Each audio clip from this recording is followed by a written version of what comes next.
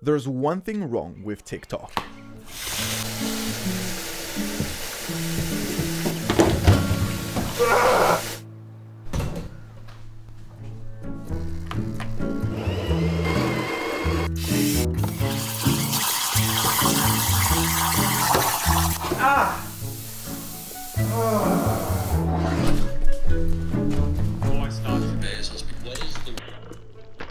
Yes, it's the fact that you can't auto-scroll on the TikTok app. You have to manually swipe to go from one video to another. And this can be entirely annoying when you're trying to do different tasks and maybe your hands aren't available. And I wanted to implement this feature. First, I thought surely there must be a setting inside of the TikTok app to enable this, but there isn't. Then I did some Googling and found lots of people were looking for this feature as well. So I thought to myself, I'm a developer. I could just create this feature. Originally, I started off simple. I just wanted to jump into the iPhone and see if there was some setting in the operating system that would enable autoscroll. This would make the whole problem go away, but you can't really do that either. So then I started jumping online, and what I did was some research to see exactly what the TikTok algorithm looks like, if I can pull down the APIs, because maybe I could just use the app as it is and create some sort of layer on top, sort of like an iframe where we can have scrolling implemented while pulling in the videos, and it could just exist on top. Well, that isn't entirely possible either. A lot of the APIs for TikTok are actually locked down quite heavily. So yes, while you can head to a video and you can grab the embedded code, you can't really do so as easily for grabbing just the video URLs from the API. I couldn't really get access to them in the way that I was thinking. So after all this research, I thought to myself, you know what, that's enough. I'm just gonna rebuild the entire TikTok interface from the ground up, including the front end and the back end. I'm gonna host it myself and let people upload their own videos and implement this autoscroll. If I'm gonna do this, I'm gonna do it right. I'm gonna start on Figma and map out and design what this TikTok interface will actually look like. I'm pretty good with design, and I wanted to create something that maybe has a little bit of an improvement over the traditional design. This meant that I had a look at both the mobile version as well as the desktop version of TikTok, and I found that the desktop version kind of sucks. It doesn't really look the same as the mobile version, and it also doesn't really utilize the space as efficiently as it could. So I redesigned the desktop version to look way better, and here's what I came up with. First, I made sure that the design aesthetic was the same as the mobile version, but in reverse, with the menu at the top. Then I tried to give more room for the videos with the content here on the right hand side, such as likes and comments. I even made some room for additional comments so that the top comments can stand out. But also, I considered maybe moving around some of these portrait mode designs for the videos into a landscape interface.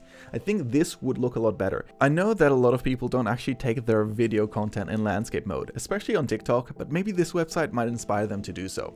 The desktop version of this might actually work quite well, and I'm looking forward to seeing how I develop it. In terms of the development, what I decided was to use React. React is what I'm used to, especially with the component-based structure. It always makes development a breeze. I'm using Create React App to get the whole thing up and running, and one of my favorite libraries in Create React App is actually styled components because of the fact of how easy it is to add in the CSS for all the components and reuse them later down the line.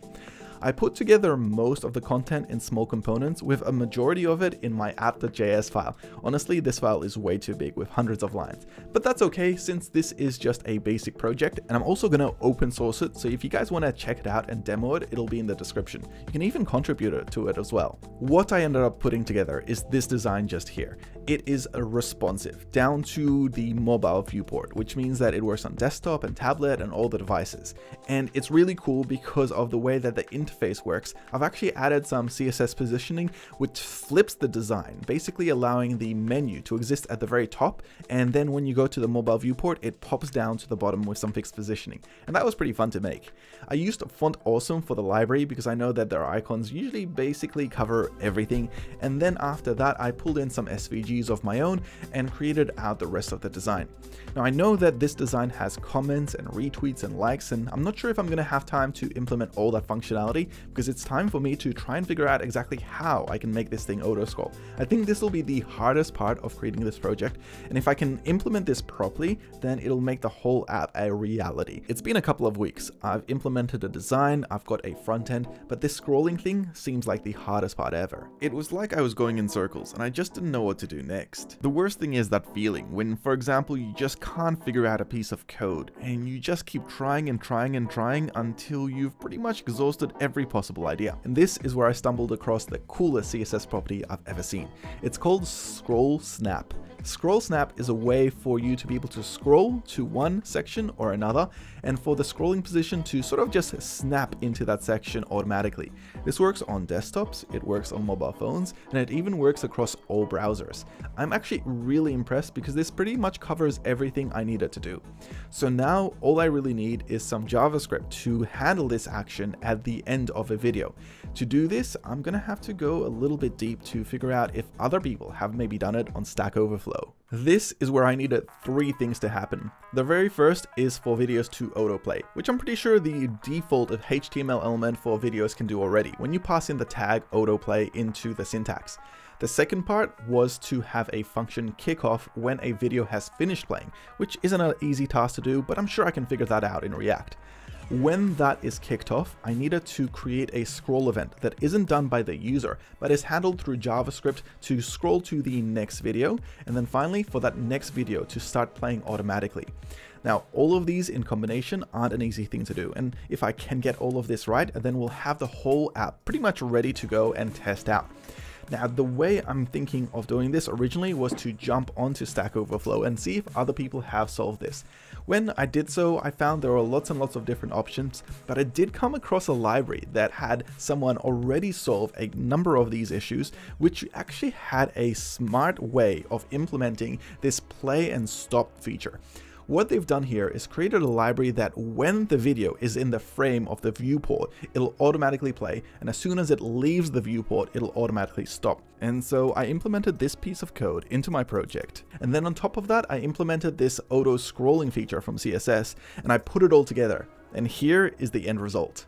Here, you can see that it's working in the fact that I have all my videos loaded. The very first one is auto-playing, and I can scroll manually back and forth. But on top of that, if we just wait for a video to finish, it scrolls straight to the next video which starts playing. So all of this is now done, but it's all just front-end code using Create React App. There's no backend server, which means that our videos aren't really populating properly from a database or anything. They're just pretend. So the next step I want to do is load up an instance of Node.js. The reason I'm using Node.js on the backend is because I like JavaScript. I like using it on the front end, I like using it on the back end, I just like using it everywhere, though I do need to learn TypeScript. On top of that, there are 2 main things that I need this API to do. The very first is the uploading of content, which I'm going to use Multer to do. I really want to make sure that the files themselves are just MP4 files, and there's a limit to the size as well. The second part is showcasing what content is in that uploads folder that I create. Now I'm thinking maybe I can have Node.js work with Mongo in the future, maybe showcasing likes and comments, but for the time being, I think just uploading a video file should be enough. We'll allow anyone to upload a video and we'll just have them presented without an algorithm or anything like that, so first come first serve basis. So I put this all together and connected it to my React frontend. I was thinking of using Axios, but that library might be overkill for this project, so just a basic fetch request pulled in all the URLs with the video URLs as well, and I can just get them to populate in the web app ready to play.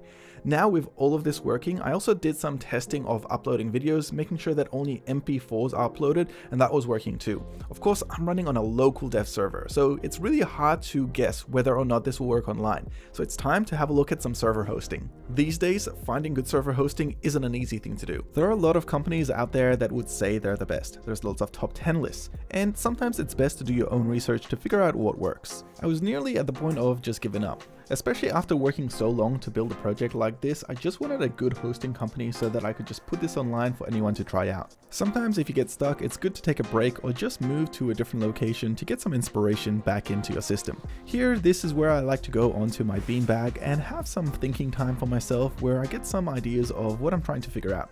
So I need a hosting provider that basically lets me host a simple Linux server in the cloud. And this is where I came across the company Gcore. I think they seem okay. Let's have a look. Apparently they're 30 to 70% more cost effective than other big cloud providers, so I decided to give them a try. I logged into their system and I also had a little coupon code, which is Adrian007, because they were kind enough to sponsor this video. Their interface for the web was quite simple. They had options here for streaming as well as even doing storage content, and apparently their response time is like 20 to 30 milliseconds for all regions, which is pretty quick. I created a brand new project here for my TikTok and I created an instance. This cloud instance I wanted somewhere close to me, so I picked Singapore, seeing that that's probably the closest location to Australia.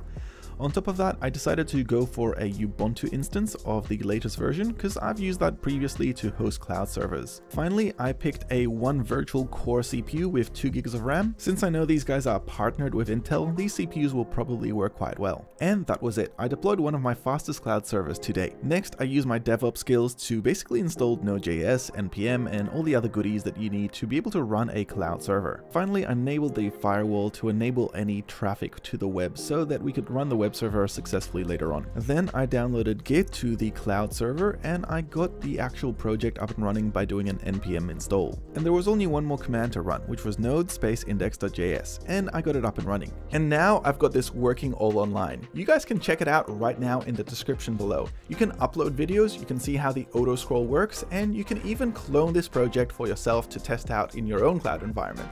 Now really, I think Autoscroll should be a much implemented feature, or at least autoplay. For example, YouTube already does autoplay the next video in line, and yet things like YouTube Shorts or TikTok Shorts simply don't do this, which doesn't make sense. I hope that they do implement this feature, but if they don't, then maybe I just need to continue building this app. Finally, I'd like to thank Gcore for sponsoring this video. They make videos like this happen, as well as others on this channel and other channels too. You guys can check out more information about them in the description below as well.